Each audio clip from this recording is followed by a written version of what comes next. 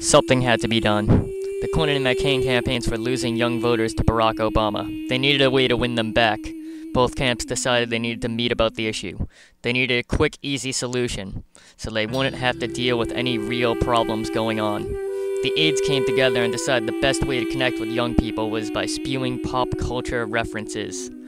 After watching Mitt Romney colossally fail at this, they knew they had to be careful. Quickly, both camps began Googling. After determining neither candidate was a lolcat, they gave up and started looking at porn. And then came the answer.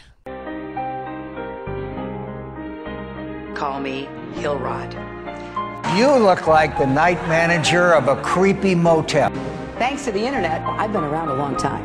I've been doing that for 15 years. My children for many, many years have questioned my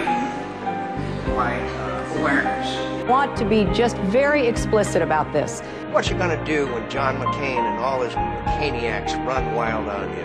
I learned a lesson from Ronald Reagan. Two Irishmen.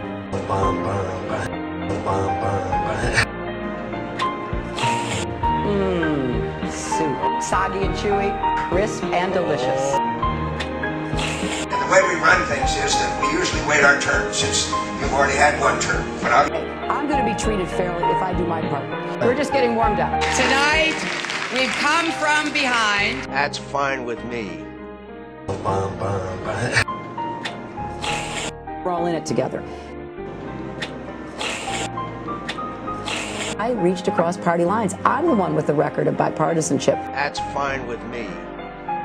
Is this the part where I say, live from New York, it's Saturday night? This, I think, is one of the things that's happened during the course of this campaign.